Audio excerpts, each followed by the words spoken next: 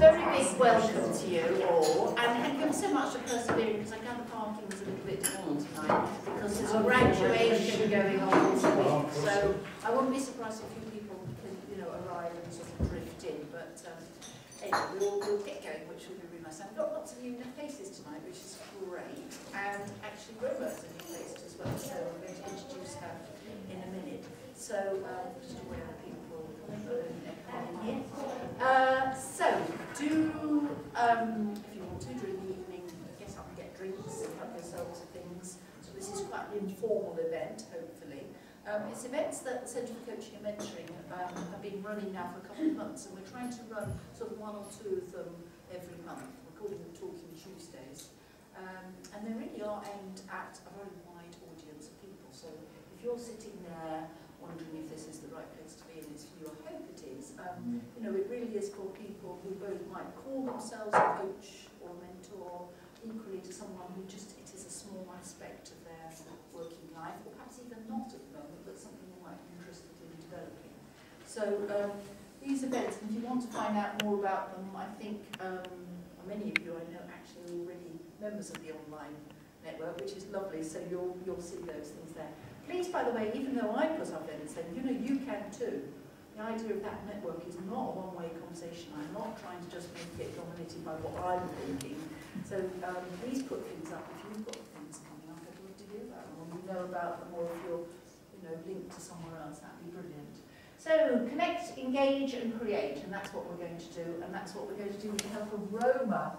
And Roma here is a very quick bio that I might introduce. You can see some quite impressive things on there. Straight away standing out, Radio Verulam. So, Roma, tell us a little bit about that. Tell me what you do for Radio Verulam, Roma. Well, up until last month I was on their main board. They're a social enterprise, and I spent 2 years on their main board working specifically around, with a focus on strategy. Sorry, I should stand up so I can see everyone.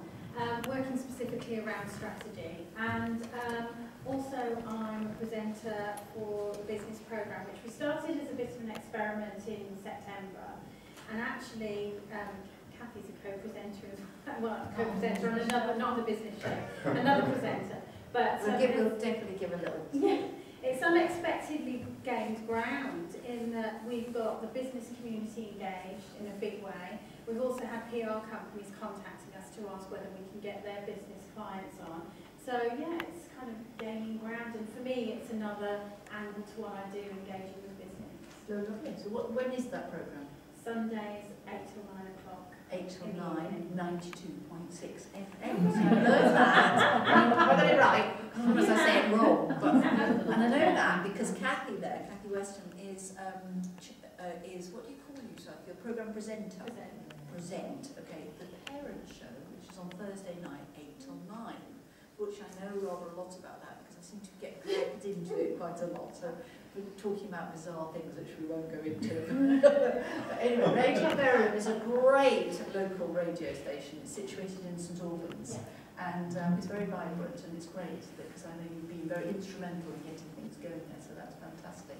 But interesting enough for this evening, although we are interested in the radio station too, but we're very interested in your other career, which is to do with coaching. So you work here part-time, but you also, but you're also, and have been for quite a long time, a very established coach, and you have a particular expertise, which is really what you're going to be talking about this evening.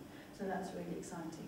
So I will hand over. And so the idea is, Roma, the session will last, I don't know, about 45 minutes, and that will leave about 10 minutes at the end, perhaps for us to share some of the, perhaps anything that we know that's coming up, any events that you know that you're doing, or you'd like to tell us about, which would be really nice, and we'll call it a day. I think we are now. Well, not as a parachute, is it? No. Okay, so just a very brief overview in terms of agenda. The first thing I wanted to say was that this is not a lecture. I'm not going to be teaching anyone to be a coach. The idea, as Sally said to me, was would I come along and share my experience? And actually, I want to hear about your experiences as coaches too. So I'm very much showing my experience as a practitioner, although as I'm thinking about it, apologies to the academics in the room. One of the things I've realised is whilst I've put references on one of my slides, I haven't then put references at the end. So that's very bad, very bad. I think that's suitable punishment. Yeah, exactly. Parachuting jumping. So then I'll be looking at typical clients, giving you an overview of some of the typical clients I'm working with currently and have been recently, some typical issues that they tend to face, which is interesting in the context of coaching.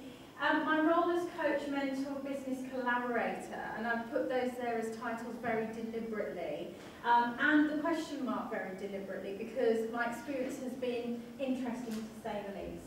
When does coaching become consultancy is something I constantly hit, so we'll talk a bit about that. And learning as a concept in its own right, what I learn, what they learn. I'm very keen to look at learning, and I'll talk a little bit about that, and then obviously time for questions at the end. I will try not to kill you with PowerPoint slides. I'll be whizzing through some of them. And I realise that might be a little bit difficult to see, but if I briefly explain, I'm just giving you a little flavour of clients typically I've just either finished with or I'm working with currently. So I've got everything from, and the issues, sorry, that they have in terms of achieving high growth.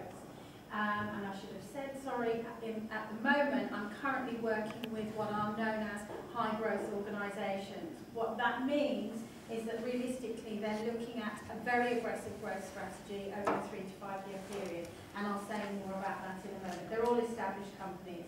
So I've got everything from a PR organisation, $1 million turnover, City of London based. They're looking at a strategy of globalisation. They've won a couple of very key, they're in fashion, they've won a couple of very key clients overseas, and they're looking at representation out there.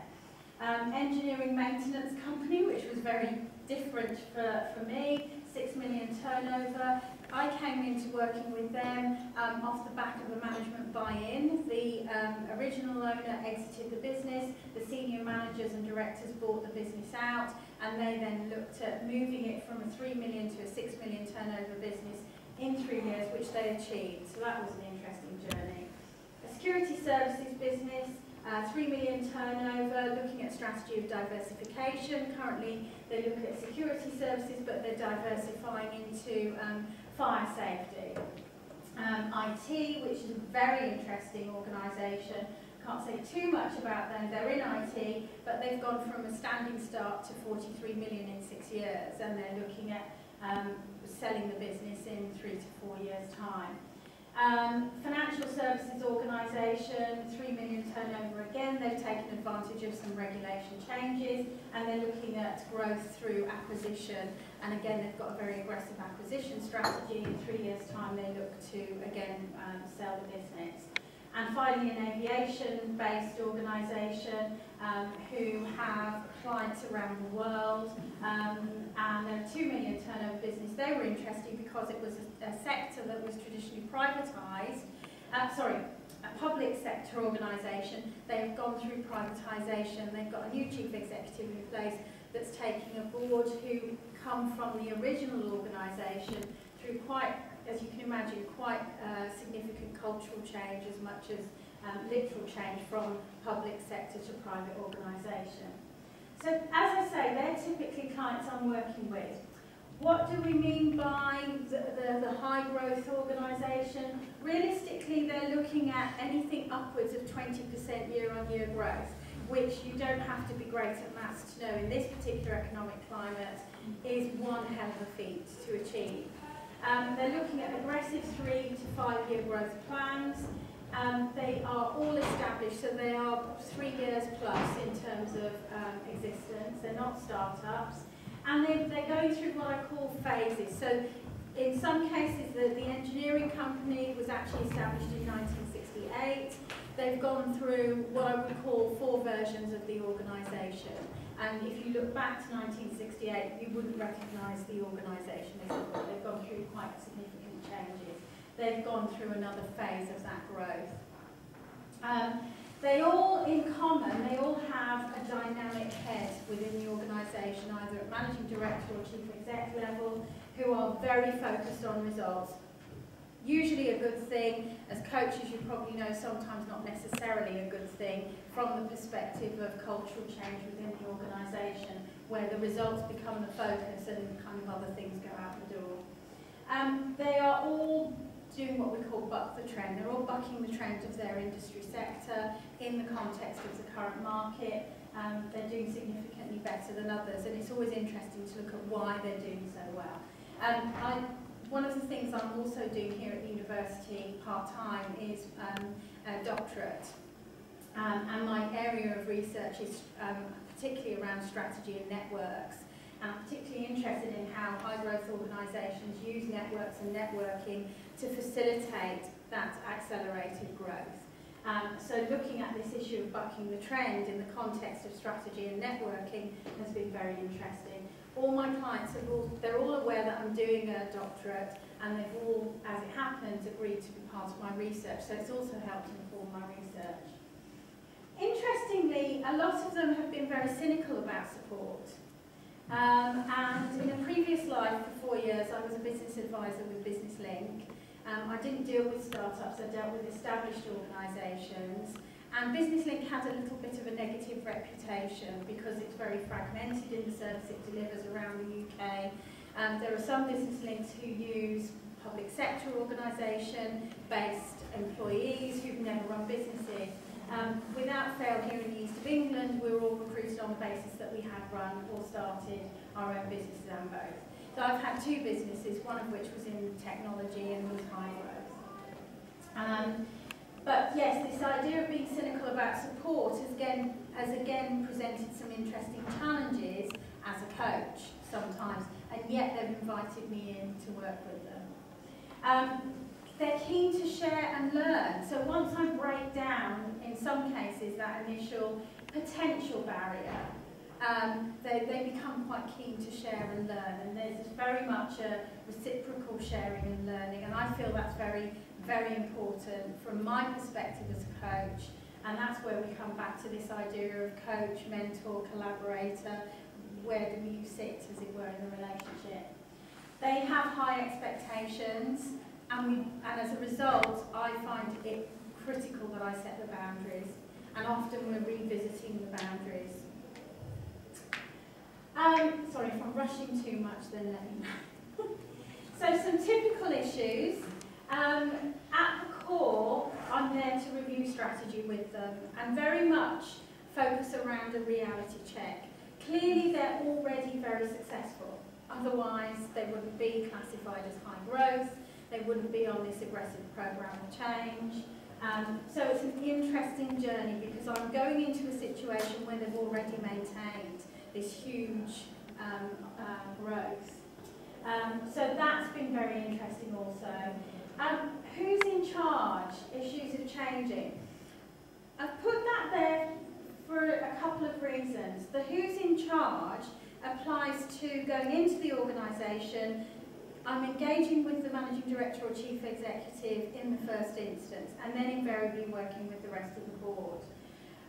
Within the context of the majority of those organisations, in the process of this growth that they're going through, they also have tended to recruit at senior level more expertise, because of course as they grow, as we all know, there are areas of the business that they may not have in-house expertise for, so they bring in additional people.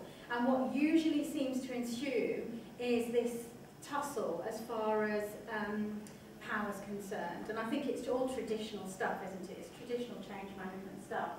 But essentially, there's some interesting tussles that go on at board level that I've experienced.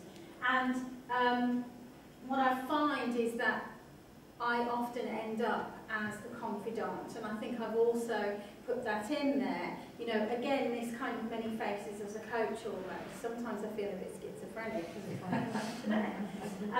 But that interesting dynamic again, you know, again having to remind them of boundaries, because at the end of the day, if you're there under the auspices of working, say, with the chief exec or the MD, and you're having information thrown at you around how certain people feel, etc., there's all sorts of interesting things that come into play. And also in the context of management structures, how that impacts. Skills and competencies, as we're moving quite rapidly, clearly there are skills and competencies that need to be developed, and particularly in the context of the managing director and the chief exec. They recognise, once we start going through the process of one-to-one coaching, that there are potentially some holes there that need to be filled. And I have to say, sometimes I won't fill those gaps depending on the relationship, the situation, what I'm there to do. What I sometimes suggest they do, it's been relevant to refer them on to people like the Institute of Directors, where actually what they need is some statutory training, because that's kind of been the missing link, the missing chunk. Or I may suggest that they go external very deliberately so we can just focus on strategy. I'm capable of doing soft skills coaching, but sometimes it's been appropriate for me to just focus on strategy.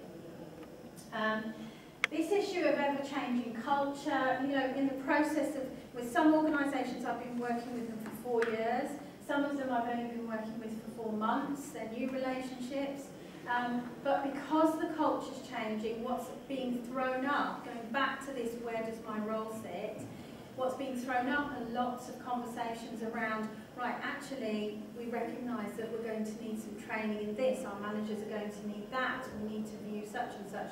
And so what I'm finding is we're also having conversations around what I can do to help with training and developing senior managers. And again, what I'm choosing to do, and you guys can tell me if it's right or wrong, is to say, well look, here's the framework of what I've come in to do, and let's work with this piece. I will talk to you about what else I can do off the side of that, but then we need everything kind of very clearly demarked and timelines for things, so that there's clarity and there's clear boundaries. I'm obsessed about the boundaries because my nervousness is always, if the boundaries become blurred, then you potentially lose value in terms of being able to look at what value you gain from the coaching, the results, but also there could be potential misunderstanding. And from a practical perspective, what I charge for coaching and what I charge for consultancy are very different. Because of course, in one aspect, I'm physically producing stuff. In another, as my husband puts it, what do? You go there and sit there all day and talk to them and listen. So issues of time, the challenge of this business as usual and maintaining rapid growth. So again, one of the key issues that they face very, very quickly as we rework their strategy is that they're all hell for leather to start moving things forward, but then realise there's a danger that business as usual might be impacted. And how do we balance that? What do we do? How do we reorganise the team? Do we reorganise the team? Do we look at outsourcing some of our work? All those dynamics start to come in. And then, of course, personalities. I've had interesting reactions, as you can imagine. At one organisation, I went into, for the first time, meet the senior management team after having had 3 sessions with the chief executive and the managing director, and that's an interesting dynamic in its own right. One of the organisations, the managing director's company, reversed into the chief executive's business. So actually he was bought out, but to maintain a level of equality, he's retained his title of managing director, so they have an MD and a chief exec and a board of management. It's a lot of top-heavy people. But the first time I went to meet the board of management, they sat there and there was a lot of this going on, a lot of suspicion. And then at coffee break, one of them said to me, "You're here to do a rationalisation exercise, aren't you? You're here to work out who goes." And I was like, where the hell has that come from? I've just told you what I'm going to do. Yeah. So a bit like, and then of course the 2 guys didn't make it any easier because they think it's funny and they've said, actually we call her the Grim Reaper. I said, well, no, you find that funny, but they're going to go away and all go, oh, she probably is. So, in terms, in the context of typical models, I guess here, to give you a bit of grounding, I guess my training, if you like, in coaching and mentoring began back in the 80s when I was in a position of training. My background, my career started in recruitment. I worked in the Hayes Business Services Group, which was the biggest recruiter at the time. Worked my way through the ranks and opened my big fat mouth one day and said, I think training's rubbish, and I could do better, and so they said, go and do it then. The next thing I knew, I was running the training team, and then eventually I was group head of training, and then actually opened 2 businesses for Hayes around training and mentoring. And so went on various training programs. I was trained as a coach through the Chartered Management Institute. I do a lot still with Chartered Management Institute. And these were the models traditionally that I worked with. And I think they have their place. I'm not a big one for models. I guess as I've got older, perhaps, I've started to question things and think, well, actually, is it about following a process? No. Or actually, is it more than that? And then I met this lady. And I'm not going to say much about... parachuting together. I'm not, it was fortuitous, actually, that you happened to be coming. This wasn't deliberate. But actually, Janice's model in terms of approach and coaching actually sort of rang a lot of bells with me. As it, no, that's not the phrase, what's the word? Where it kind of sits with you, resonated, thank you. Resonated with me. Because to me, and listening to the presentation you did to us on our doctoral programme, there is this two-way relationship, and it's very much about outcomes, very much about learning. And for me, in the context of coaching, when I set up the coaching relationship with clients, I make it clear to them, I want to know what they want out of it, of course, and that has to drive it. But I also make sure they understand that it's not just about me coming in and charging them and my day rate, listening to them, a bit of therapy and going away. But actually that we work together and constantly reevaluate what's going on so that they feel they're getting something tangible, and we always work with action plans, and I'm sure other people do as well, but I guess, as I say, I'm just sharing my practice with you. And the action plans to me are key because I know for a fact that they can see the progress, and that to me then demonstrates that I'm still valuable to them. Because we were having an interesting conversation, as you were saying, Janice, you know, is coaching just an expensive conversation? And actually, I think there's a danger that it's perceived that way in the business world, particularly at times. So I guess I'm always conscious of that and not being seen as just an expensive conversation, which is what my husband thinks I am. So coach, and he doesn't really, but coach, mentor, business collaborator. Coaching and mentoring, blurred lines. Again, probably common to all of you, I find that I'm constantly flipping between coaching and mentoring. At the end of the day, the reason they brought me in is because they feel I have the expertise. I've been through the process myself of setting up a high growth business, of the pains that you go through, and the focus on strategy, and I understand inside and out how to put strategy together and how to pull it apart. So in the first instance, that's why they brought me in. And what will usually have happened is they will have interviewed 3 or 4 coaches and then made their decision. But the feedback I get consistently is, actually, out of all the coaches, measuring you all against each other, the difference was your strategic experience. So that's why I'm working with them. And as a result, quite often, we end up in a situation where the questions are being thrown out, but ultimately they say, well, what do you think? Do you think this is right? Do you think this is going to work? And that's where I become this sense checker, and sometimes a bit like the third wheel partner, which is interesting again, the confidant, the challenger, challenging what they say. The expert I've put in as a question mark because, of course, if nothing else, my nervousness is there's now a huge legal reason why I shouldn't be the expert, because I cannot be a shadow director.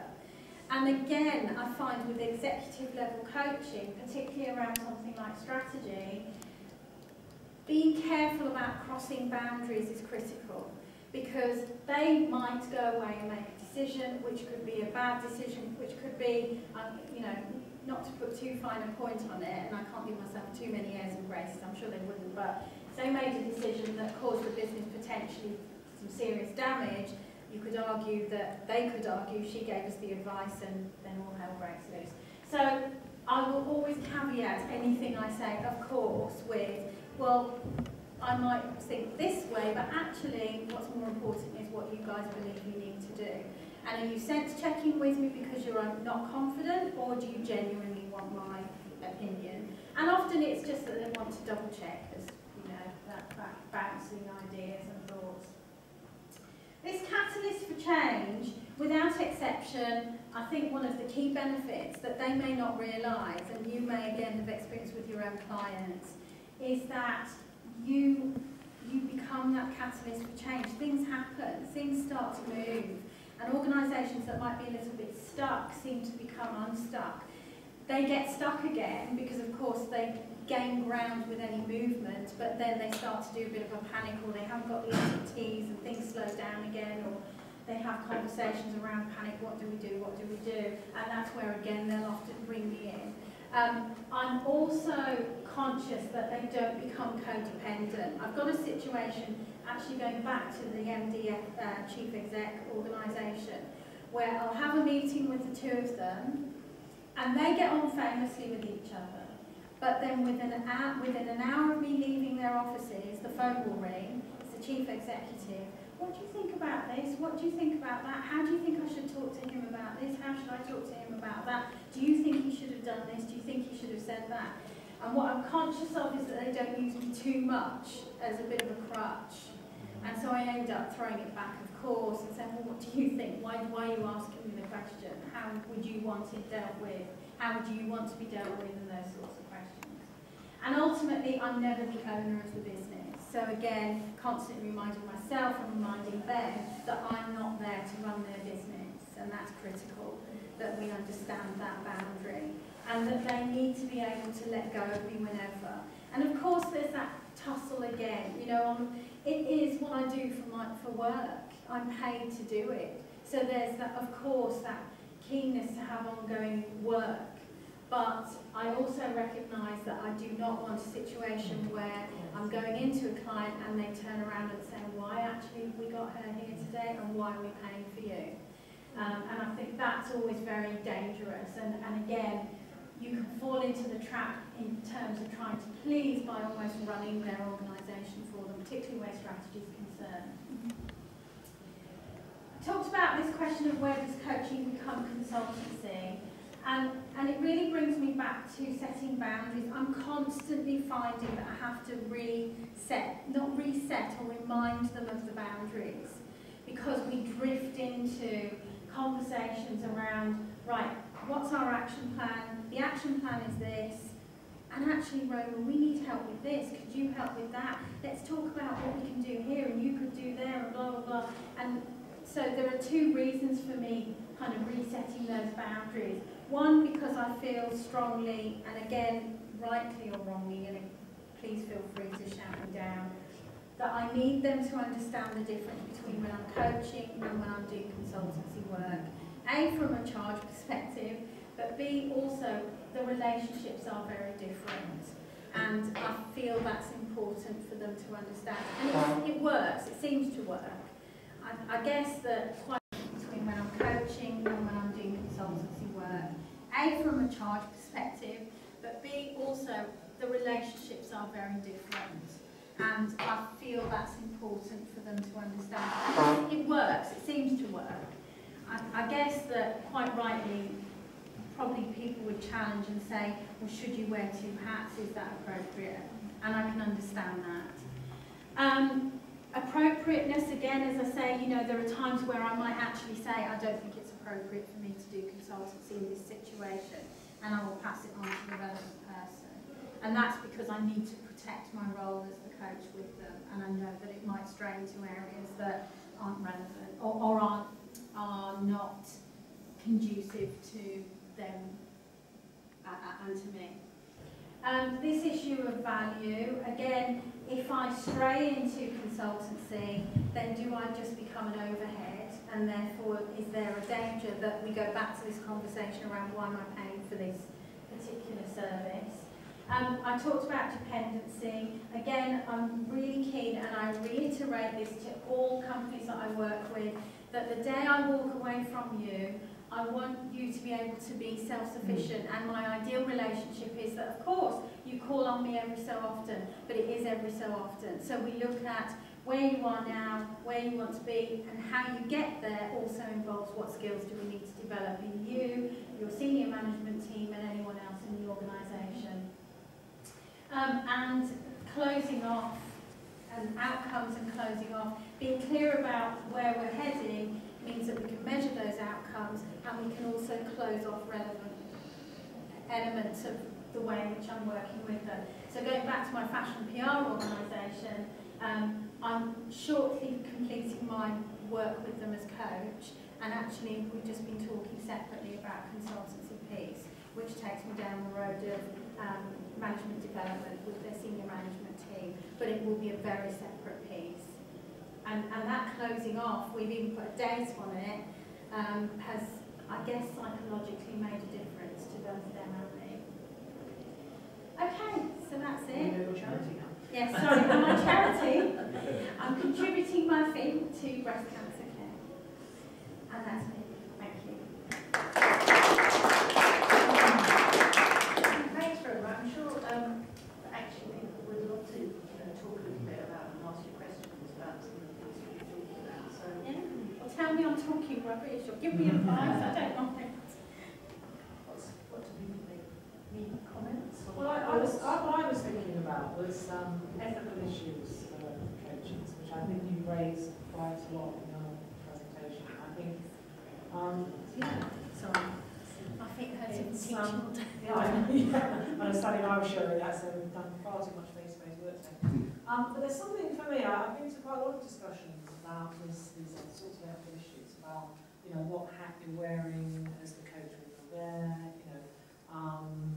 when do you just, go in for the extra money, and when you really should have left, before, and you got your bills to pay, and they've got plenty of money, and so why not create another little bit of dependency because it will go on a bit longer. And coaches do talk about these things, and I think it's good to talk about them openly, to actually say, well, what are the ethical challenges, and how do we get over those ethical challenges? Because I tend to go the other way if I'm not careful, that I don't suggest extra coaching sessions because I feel like I look like I'm just asking for more money. And then I think, I had a client the other day where I thought, actually, it's not really ready yet.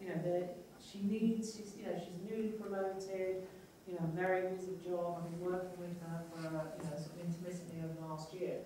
And I actually said to her, this is going to sound terrible, but I actually think, we need to work. And she said, oh, I'm so glad you said that, because that's how I feel as well. So then we talked about it. But, these are quite difficult, ethical issues for practitioner coaches. And, where you're being paid to do a job and you're brought in because of your expertise. And sometimes you can see how more help is needed, but it's not the help you're giving. No. So I mean, I'm I've interested to see what other people think. Yeah, I found that it is this tussle between you want the work, but you don't want them to feel like they're paying for nothing. And so I find myself, I do say to them, well, it's great that because the same line seems to come out. You've got to know us so well. You know our organisation. You know our people. We don't want to bring someone else in. We know you can do the work. Will you work with us? So then I throw it back in the context of come up with what you need. You scope out what you think you need, why you need it. Because I don't, again, if they say yes, I want to know that they feel they're saying yes because they really see that there's a value to it. So it is kind of a pull. I mean, I don't know, as Janice says, what do other people feel or what are their The experiences? interesting thing is, when you're doing the business coaching, is you are in a business. And so you are a resource to that business. And if you're dealing with a good business, you've got to be able to run a good business yourself. And a good business will sniff you out in 2 seconds as to whether you're going to go and sit there and do nothing. So I think the thing is whether you set yourself up as a person that does good quality business and only wants to work with quality business, that never becomes an issue. What it does become an issue when you're working with poor quality business and they're like poor quality people. And the two can't really marry. And that's when you have to look at it purely from a business perspective. So if you're coming to the end of actually meeting the parameters and in your goals, and they say want to do something else, like you said, you reassess, and you go for the project or you bring resources in to actually complete that business goal. Now, if you're a good business coach, that can be very scary to some businesses, because when you say, I've done with it, you're there, I'm walking away, and they say, do you want the money? Well, yes, I could do it forevermore, but this is not good for you. So I think that's about how you operate as a business person and a coach, which are two very different sides to you. I think also the programme you're describing there, because I'm reading that as the Growth Accelerator programme. Some of those are, but not all of them. Yeah. But some of the principles behind it, Yeah. and I think part of that for me is about the fact, you know, certain ones that are sitting with the government initiative, I think they've set it up with a blurred strap line at the outset, and I think it's very confusing for businesses about whether they're actually receiving a consultant or a coach. So I think for you then to step into that space, it's very difficult to hold the space. And I guess my experience of it is having to constantly recontract in the moment, which is what you're describing there. So you're actually naming it. This is coaching. I can do this through coaching. What's your goal? And going into that full contracting position about coaching versus, well, actually we're stepping out of the coaching now, and actually we're going over. Despite their energy and their desire for growth, there are inevitably conflicts of interest and tugs at the ethical framework that you're working through as you step in them. And there are strategic tugs. Yeah. I mean, you know, sometimes I'm working with one organisation where they've got two sides of the business arguing absolutely blind that that should drive strategy. And then we were sitting in a board meeting a few weeks ago, and I just said, what do your customers want? And the chief exec said, does anyone ask what our customers want? I was thinking, they're really successful, and they haven't asked their customers what they want. Welcome to reality. But you know, it's easy to miss. Yeah, but it's easy to miss that kind of thing. And joking apart, he then said to me in the coffee break, "Now I know why we pay you." And I thought, bloody hell, that was an expensive question, wasn't it? But yeah, as you say, you're constantly recontracting, and that recontracting I'm finding is critical. And it's exhausting. I come away, I love what I do, don't get me wrong, I'm passionate about doing it, I really get a buzz out of it. But I go home and I'm exhausted because you're constantly thinking, right, well, where are we, where do I sit, and blah, blah. And also, one thing I did put up with there, with a couple of the organisations, we have similar interests at senior level. Only one of those organisations has a female MD, which is interesting, I think. Just happens to be that way. And she happens to be in fashion, and it's very... Anyway, we get on very well. And there's a danger, again, the lines become blurred because you're spending so much time with them and you're getting into some personal stuff. You become friendly. And there's another issue there, you know, is it appropriate to be friends with them? No. Or is it appropriate to be friends at a later point? You know, professionally, no, absolutely not. But again, you know, it brings in all kinds of interesting dynamics. I think that's the role of a coach in any kind of organisation, whether it's, you know, large or small, that you have to be able to juggle your roles, you know, psychologically and in many other ways so well that you can be virtually a lot of things to all people. Yeah. And that, I think, is what is demanding of a coach, more than even the actual technical stuff, as to when you play so many different roles. It's almost been like chameleon, I think. May I ask about supervision? How does that help you, or does it help you through some of these challenges that you have? What supervision of me as a coach? I don't have supervision. From what perspective were you? I think the answer is you don't have it. I think that's No. it. Yeah. I'm just thinking, was there an interesting in why not? Well, good question. No, I haven't. I know other coaches who I'll talk to about things, but no, I don't. Can It's an interesting just touch on the point, the blurring point between the coaching and the consulting?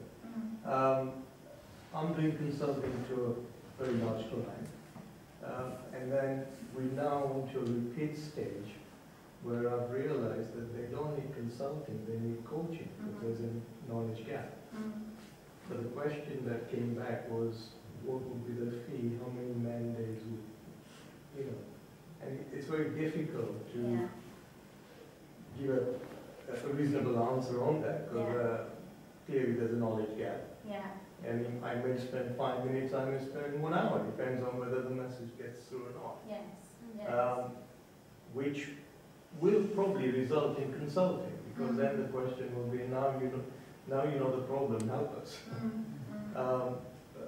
But the fee charging aspect really becomes quite a challenge. Yeah.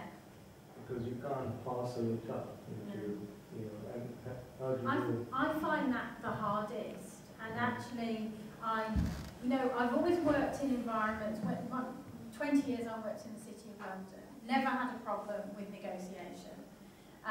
When you're doing it for yourself, it's so difficult, because you find yourself thinking, oh, should I ask for that much? And I do find that I price coaching differently to consultancy, but even then, it's a case of working out, well, hang on a minute, as you say, what size of work are we looking at when it comes to consultancy? You know, if it's that you're going to be going in and doing a bit of what I call a time and motion study to really evaluate what needs to be done, and then you're going to be going away and doing the preparation for it. There might be some training off the back of it, off the back of that, there may be one-to-one sessions and a follow-up. Then what I try to do is, loosely, I base it on a minimum of 250 a day. But it could be upwards of that, depending on where I'm going to be. You know, quite candidly, City of London will pay significantly more than Hertfordshire. And if I'm dealing, as it happens, I'm not dealing with very small businesses, but if I was, then even 250 a day is a lot of money. So I tend to be as fair as I can. In a way, it sounds stupid, in a way it'd be great if someone just paid me the money and I could go in and do it for free, if that makes sense. Because then I don't have the issue around value. I know. A special person that comes and puts money in bank to get paid more for. Sorry? Consultancy. Robert, you know, I have a friend who's a dentist, and he sells to customers, you know, things like really expensive veneers, and he was saying he went on a course about ethical selling. Now, is that a common concept in business, ethical selling? Yes. Yeah, very much so. It sounds like coaches, it would be great if coaches have a sort of a session on ethical selling. It would, but you know, yeah, and you know what's interesting though? I think when it comes to a code of ethics and ethical selling. Yes, there is. Yeah. And again, I think approach is interesting, because I've met, I'm sure everyone has, there are coaches that I feel I have a lot of respect for, and there are coaches that I've come across who do the, I've made millionaires out of people, and my charge out rate is minimum £3,000 a day, and blah, blah, blah. And they just, I sort of think, well, that's great, but where's the client in all of this? It's all me, me, me, me, me. And I think we were talking about this earlier. I think the biggest issue with coaching per se is a coach could be any number of things. In a way, I sometimes wonder, am I actually a coach? Do you know what I mean? Sorry, go on. Yeah, very much going to ask. The consultancy, presumably you're involved in businesses for could be some period of time, yes. a number of years. Yes. In that way, a kind of a thought that occurred to me is that possibly you're limiting your effectiveness as a coach, because you're there for such a long time, and there's confidentiality issues and like a conflict of interest, and also how people actually get to see you. You know, yeah. It must be something that crossed your mind too. Yes. The first thing to say is if I'm there over a period of years, they tend not to be the consultancy clients. They'll be the coaching clients, and typically I'll be going in every 6 months, 3 to 6 months. And I suppose it's a combination of coaching and mentoring. With the consultancy clients, it will be around a very specific piece. And usually it's around management development. Typically it's been a case of, you know, because we've grown so fast and we've gone through organic growth, we've got these managers in place, but they've never actually had any formal development. So I'll work with them. I'm a fan of DISC. I use DISC. I put them through extended DISC training assessment. And then we work one-to-one, and then we work in group, and I do some management development with them. So it tends to be that I'll dip in for projects where appropriate. But I agree, you know, there is this whole, traditionally I've done more consultancy, even though I trained in coaching. The majority of coaching and mentoring that I did was in-house in corporate environments. So it was at senior management level with managers.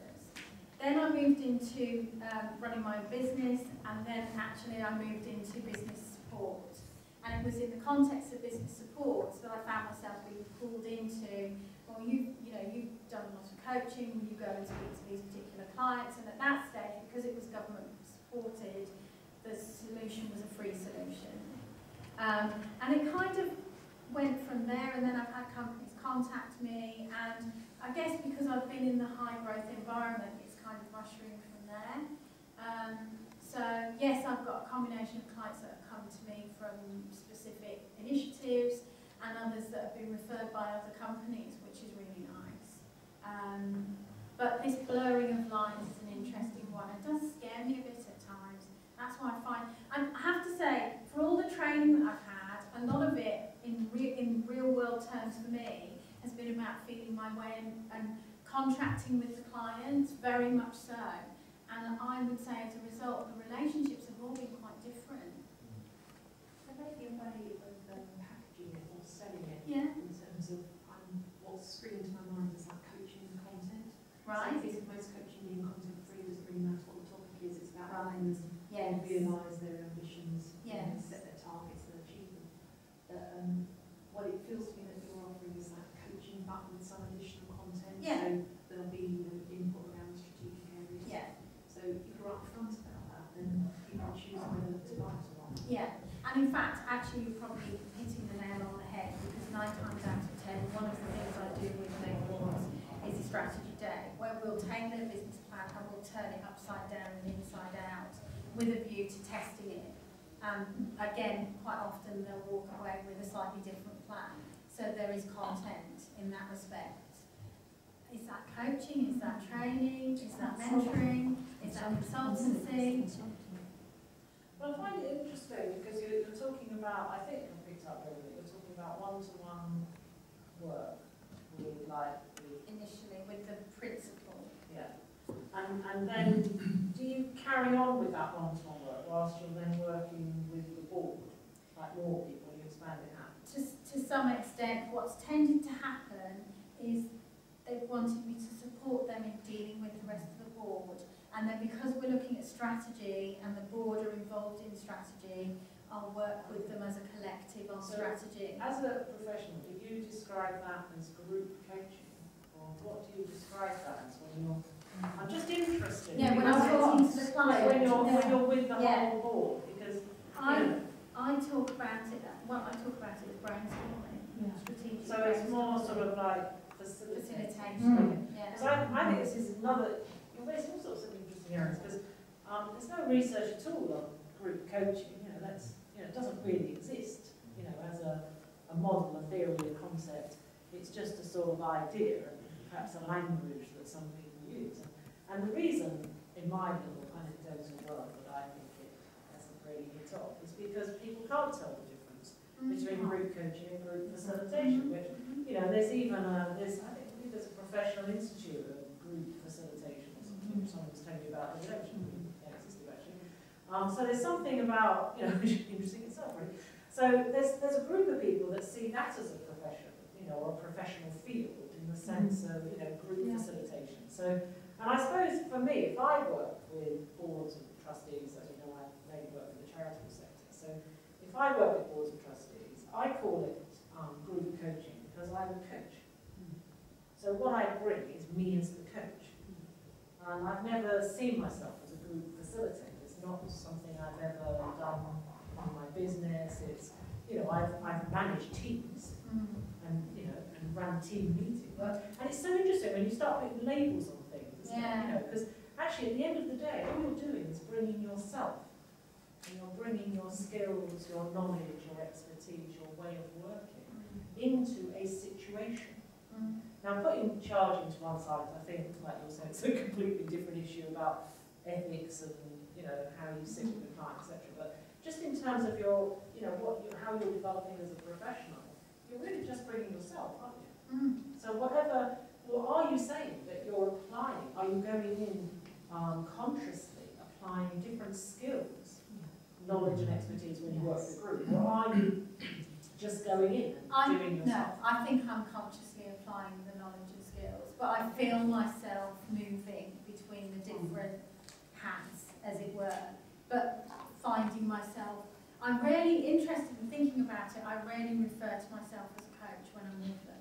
And I don't know whether that's I don't value myself as a coach, or whether it's because I feel that actually I'm probably, because it's strategy and because we start with the question, how valid is our business plan in the context of competitive advantage, which is typical, then I'm almost driving it. So I'm driving the questions, and to me coaching, as we said before, is very much about you almost not being passive, but allowing them, helping them draw things out. So on the one hand, I am helping them to elicit the answers, but in a different way, and that's not really coaching. It is a combination of facilitation, mentoring, maybe, I don't know, business expert, I don't know what you would call it. But I think it's interesting that you were saying earlier on about, you know, people say, what is a coach? I said to me,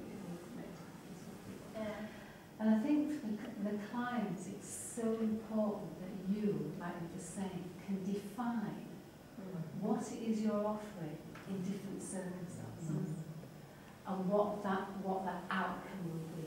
Because so many businesses, big, small, you know, whatever, get so confused with this because these, you know, generic terms are really baffling people.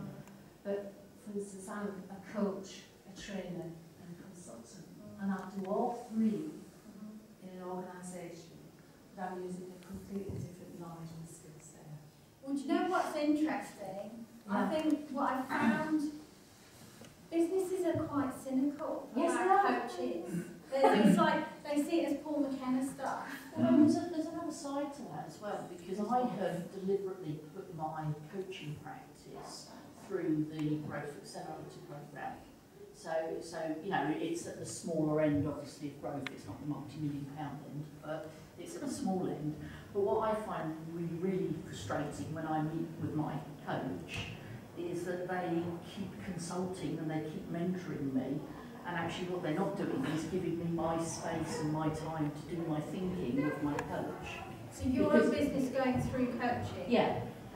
So I happen to be an executive coach as well, Ah. and I've deliberately taken my business to the Growth Accelerator programme to test out what I would get, because I just thought that'd be fun to do. Ah. And it's proving so. And you say It's proving you're so not- frustrating. Yes, So I'm you're sure. you're saying your coach is not giving you the space to develop? Well, he is, but through consultancy and mentoring and next to no coaching. But do they not ask you how you feel it's going and what?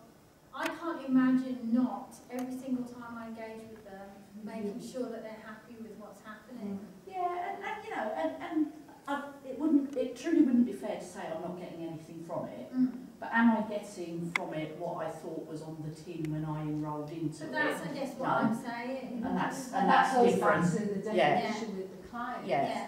And there's always a huge education piece when you do what we do to clients, whether they, because there's many different experiences. And being able to define yourself or your business or your organisation and what you provide is critical for your success in being able to help clients. Because I'd much prefer him to, you know, on a given day go, right, let's see, actually you're bonkers, and what I'm going to do today is a bit of consultancy on strategy. Right. Yeah. or actually, Picked up the phone to me. you know, to be. I mean, actually, I don't think I do need it on the strategy. but I you think were- I need yeah, it on yeah, other things, yeah, which yeah. is why I bought into it. But I don't, because he blurs those boundaries so Right. much. Okay. I find that so frustrating. Okay. And I certainly don't get coaching in terms of how I've been trained to coach as a professional coach. And I find that really interesting. You know, I'm not picking on you at all. It's interesting who they've brought into the programme as coaches. And again, that goes back to what we're saying about, you know, have you asked your customers? Do they get client feedback. Yeah. You know, what are we doing as coaches to get proper client feedback? I'm kind of aware we've got sort of about 10 more minutes, so I just thought maybe people who haven't had a say, if they wanted to, I don't know around people generally, but if anybody wanted in the last few minutes to say anything particularly. Can I just ask a question? Yes, The bit that fascinated me was the action plans. You mentioned that that's key. Well, I think when you move towards an action plan, that's you sort of perhaps blurring the area where you're going into perhaps consultancy. Well, what I mean by action plan is I think it's really important that they feel they've got, so we'll always review after a day what happened today and what did they get out of the day and what needs to happen next if they're going to make it all effective. Because to me, there's no point me going in there and they come away thinking, oh, that was a lovely day and that was very So this is useful. with the group. Well, it could be with the group, it could be with the individual. Right. I always work out, I always get them to feed back to me and to themselves what it is they've got out of the day and what needs to happen next. And that's what I mean by an action plan, so that it's clear to them that they're carrying things on. Because again, I don't want to feel that I'm going in there and things happen when I'm there, but when I'm gone, it's kind of, oh, well, back to business as usual. Otherwise, where's the value in having someone working with them? And then what's really great is the next time we meet again, and usually in between as well, they usually update me, and actually it's become habitual. I find they'll email me on a regular basis and say, oh, this has happened and that's happened, and then we do a review again. How far have you come since the last time we met? And that to me is then helping them and me understand that we're going in the right direction and they're achieving what they need to. Robert, what's the difference between management consultancy and what you do? So what's the difference between them ringing up And then, I don't, again, you know, people call themselves management consultants, change managers, coaches, mentors, whatever. Interestingly, my clients, if they ever introduce me to anyone, they'll always say, oh, this is Rome, she's my mentor. And I say, why do you call me your mentor? I'm not. But just as a point of interest that they label me in that way, which I find fascinating. But then again, it's a label, isn't it? You know, what do you call me? One last comment, I think we've got one last thing then. Give it up. Give up. Stick to lecturing. No, you told us if you love it. I do love it. Everyone might think loving me. Give it up, love. I don't think anybody's thinking that. I think it's been. Can I just say, what's occurred to me is that it's the nature of the beast. You need help with it, but it's the nature, that's another matter. She's going to parachuting, isn't it? Now the image is becoming a bit clearer, isn't it? Free fall. It's the nature of the beast. It's the people you're working with that is what you're meeting a need. You know, if I was to have that approach, we had this discussion yesterday evening with some of my clients, they'd be horrified because they're not, you know, I don't know what you call them, high growth, you know. No, absolutely. Yeah, Well, that's not we've how both they sat see on the themselves. same board of a social enterprise. And what was that like? Totally different Strategy. scenario. What? Oh. I even had someone say, my dear, we're not a bloody corporate. And I was thinking, you don't get it. That's not. And so, yeah, absolutely. And I wasn't doing anything other than saying we need goals. It's a bit vague. Well, yeah. I worked with the health authority and we sat down and did some change management stuff. And the head said, we don't have results here, Hilary. We're not accountable for results, you know, in health. And I thought, this person is running this whole show as if they're accountable for results. This is 5 years ago. So now we know why we may have some problems. Well, I was going to say thank you again to Rowan, because that was fantastic. Don't give up the day job, honestly. Don't take up parachute. So before we just go, I mean, I just wondered if anybody had any sort of events or things that they'd like to tell each other about that have been going on. Thank you very much for the money, by the way, for breast cancer care. That would be nice because some money will be sent to them. But just thought to tell you about the next events that are coming up for our Talking Tuesdays. Janice is here. Will be running, when is yours, guys? 30th of April. We've got 2 in April. We've got the Care Clinic on the 16th. We've got 1 in May. So if you're interested in football and how that might be, they're all quite different. And Janine is coming and talking about solution focused on the 18th. So that's what I wanted to share with everybody. Anybody else got anything they'd like to tell us about that would like to hear about? No? Anybody running any courses? Is anybody more interested in line managers as coaches? Anybody more interested in that? I'm running a breakfast seminar on coaching and mentoring skills for leading. Oh, you can ask me the date now. Is it April? Well, I think it's the 26th of April. Can I ask everyone here, all coaches of one course or another? What's a coach? Well, let's not start that. Yes, I'm enough trouble knowing what I'm doing. It's such a difficult That's a good joke. When people ask, I just say I'm a part-time student.